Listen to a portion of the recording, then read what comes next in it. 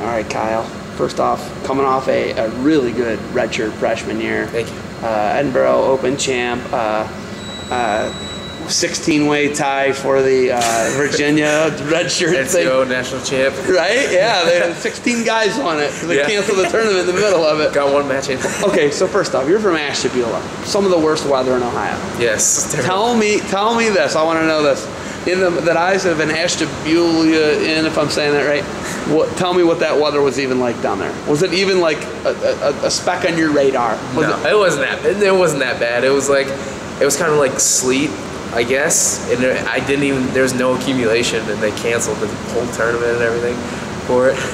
And you know that's the one where you would have got some really good matches in there, and that's your NCAA tournament as a redshirt there, and you know it's a great tournament too. But you know to cancel that, you did win the Edinboro Open. You beat a couple ranked guys. Matty Ace, you beat Matty Ace of Penn in the finals. So you're kind of a guy that you know I don't think a lot of people are talking about right now, but knowing you're a sleeper, coming from Ashtabula Lakeside, which is a new school. It's only like 10 years in existence, something like that. It's like 12. 12 years in existence. It was like a joint, like two schools. Harbor and Ashtabula. At Harbor and Ashtabula joined together. So you went to a new school. There was really no tradition.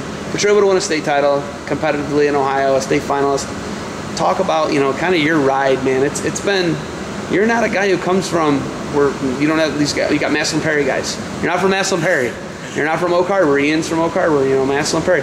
The Palmas from, you know, those guys are all from the Pittsburgh guys. That's strong wrestling. You don't come from strong wrestling. What got you into wrestling, and how did you get as good as you are? Honestly, what got me into wrestling was my brother wrestled in 7th grade, and I came to his matches, and I was watching his matches and see some guys win, some guys lose. I was like, wow, I could beat all these kids, you know. I never wrestled in my life. And then when I got to 7th grade, it was a total different story because I didn't know a thing, and I ended up actually losing all of my matches. I didn't win one.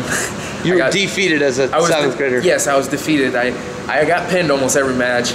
And then the next year, when I went to 8th grade, I had new coach Jerry Brady. He was really, really big on wrestling and getting us to open tournaments and stuff. So I went from having like 10 matches to having like 40, 50 matches in 8th grade, and I ended up getting 4th at state that year. And he moved up to the high school my junior year, and that's when I made a big transition in my wrestling. Sophomore year, freshman year, I didn't really take shots. I didn't do much. I honestly didn't do anything extra. I didn't work out after practice or anything like that. And that year we went at like every day of the week. We went to we went to like one open tournament because you can't really wrestle open tournaments during the high school season, so it was one preseason.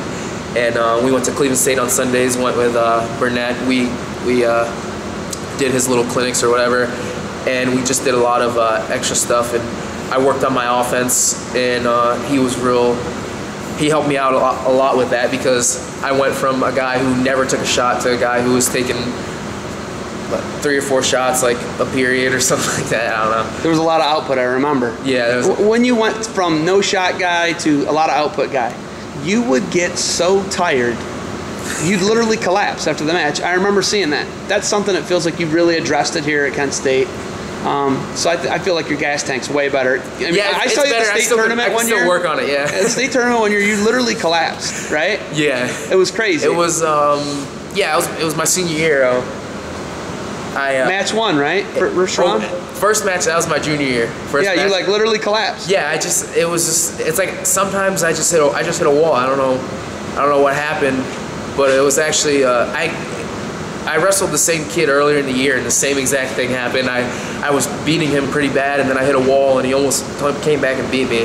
And the same thing happened at the state tournament. And then senior year, I think it was the quarterfinals, I was beating a kid by 6 or something like that, and I just collapsed. I almost ended up losing the match just because my conditioning is just here. It's here and there sometimes. It could be better. Even here? Even here, it could be better. I think that I don't know if it's just mentally for me, or it's just how I warm up. Sometimes I get a really good warm up, and sometimes I just don't get into it. I don't know. I felt like at when I wrestled that kid from Arizona State, I don't know if they messed up my bout number or something, but I didn't really have a great warm up for that because I was sleeping, and then I got my name called. I ran right on the mat, and he was beating me by like 6 or something like that because I was just so tired. I didn't have a great warm up, and then I just got that double on him and pinned him. It was just something. It just came out. It was like instinct. It was just instincts, but it had nothing to do with my conditioning because my conditioning was poor that match. Looking at your mat wrestling, last year I talked to you at Edinburgh. You're able to get off the bottom. You're not riding guys now, but you're still. I'm getting better at getting. You're getting better. There's no question about it.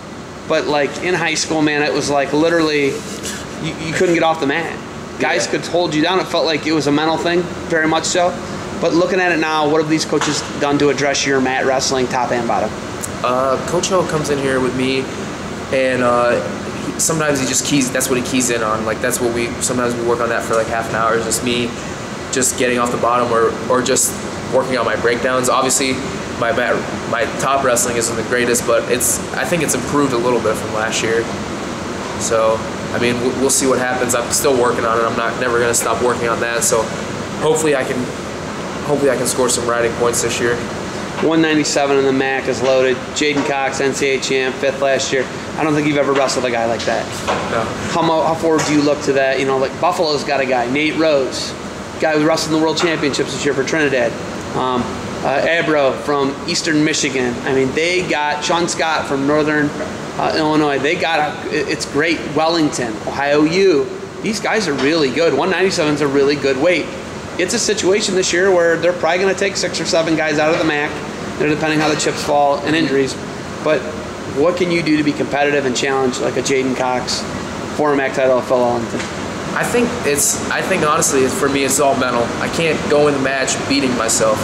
Like if I'm wrestling Jaden Cox, I think that I should go in the match thinking that I can beat him because I think that I can be at the level of these guys. I think that if I put in the work and I keep doing what I'm doing, I think that I could be ranked in the nation, possibly All-American this year. I think that's my goal, and I think that if I don't believe in that, I'm selling myself short. Last year, kind of an adjustment year for you. I don't know if you've ever been out of Ashtabula, really, have you?